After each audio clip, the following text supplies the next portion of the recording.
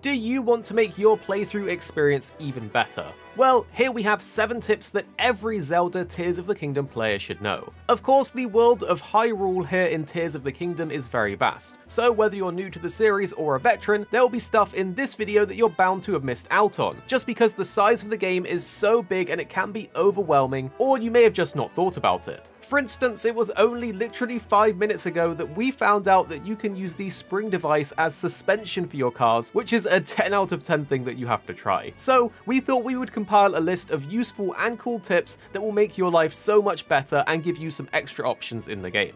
But if you have any weird and wonderful tips of your own, then make sure to share them with the community in the comments down below. Don't gatekeep those goodies for yourself, and like this video if you find it helpful. So the very first tip we want to share is to always use 5 Zonai charges in the dispenser machines on the Sky Islands, as this will result in more items being given to you. You can use construct horns to feed the machine, but feeding the machine with 5 large charges will give you an absolute ton of items, and if you are struggling to get these large charges for yourself, just know that you can purchase them very easily with Zonite at the material refineries in the depths down below, or the one in the Great Sky Island. So with Zonite and large Zonite, you can purchase these charges very easily to get a ton of the devices that you may not have. The stock in the refineries will also refresh over time, so don't worry about them running out. The next tip is for an easy way to make elemental weapons and platforms on water. You can freeze water with any ice source to create blocks of ice on the water itself, and then you can fuse that ice block onto your weapon to use it as an elemental weapon that will then create more blocks of ice on water, as well as freeze enemies. This is a simple yet highly effective weapon, so definitely give it a try if you haven't. If you are looking for a way to freeze the water to do this, you can use the frost emitter or ice fruits, which are easily accessible from the area northeast of the map in the Hebra region. Next up, you're probably very familiar with running out of stamina, which makes you move very slowly. Well, you should be using elixirs to help you with this, but it can get a bit confusing where to find the materials that you will need. So we found a quick farming spot for some ingredients that you will need for elixirs, and you can do it right here near the start of the game.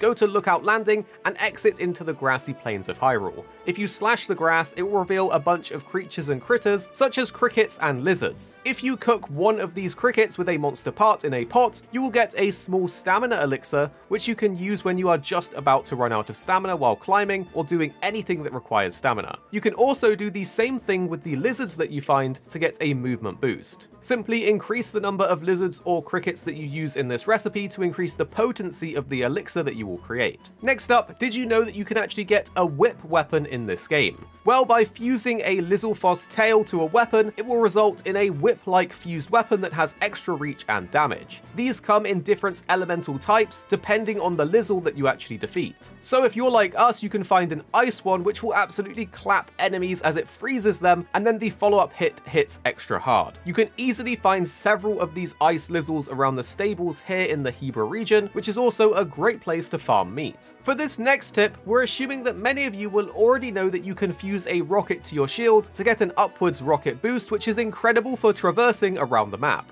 But we rarely hear people talking about the fact that you can boost yourself forward with this as well. All you have to do is shield surf with a rocket fused onto it, and this will then allow you to zoom forwards with the rocket. To do this, all you need to do is hold down the shield block button, then jump and press the parry button while you are in the air to initiate a shield slide. When you're doing this while you have a rocket fused to your shield, it will start to zoom you away. An additional tip here, if you do like shield surfing, is that you can fuse a minecart or a zonite cart to your shield and use it as a skateboard. But not only that, if you do use a cart, you can actually grind on the railways in pretty much any of the Sky Islands or Depths mines. While grinding, you can pull off tricks like you're a pro skateboarder, and it's great fun, so give this a go and tell us how long you can keep the grind going for. Next up, a great thing to know if you have a problem with your favorite weapon always breaking is that there is actually a way to fix and repair it. To do this, you will need to head to the area surrounding Goron City. In this area, you will find plenty of Octoroks around. Run up to them and drop your nice weapon that is about to break on the floor nearby.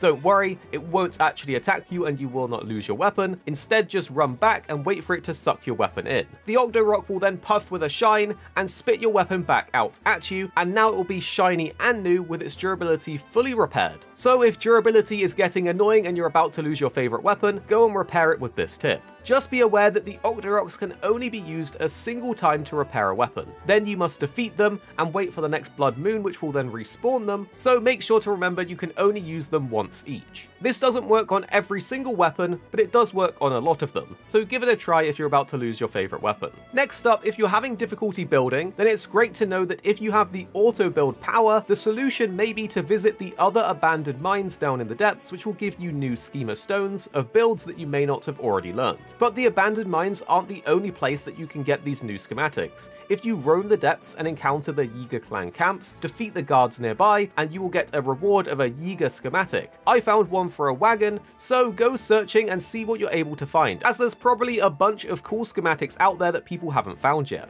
So hopefully after all of this you're clued up on some tips that everybody should know, and don't forget to use them in your playthrough. And if you have any tips that you think people should know, or that you've found very helpful in your own playthrough, then please do share them down below and make everyone's life a bit easier, and then we can all learn together as a community. Hit that like button if this video was helpful to you, and subscribe so you don't miss out on the next one. And the two videos on screen now, we think you'll really enjoy if you did enjoy this one. You don't have to watch them if you don't want to, but if you found this video interesting or helpful, you're probably going to like these ones too.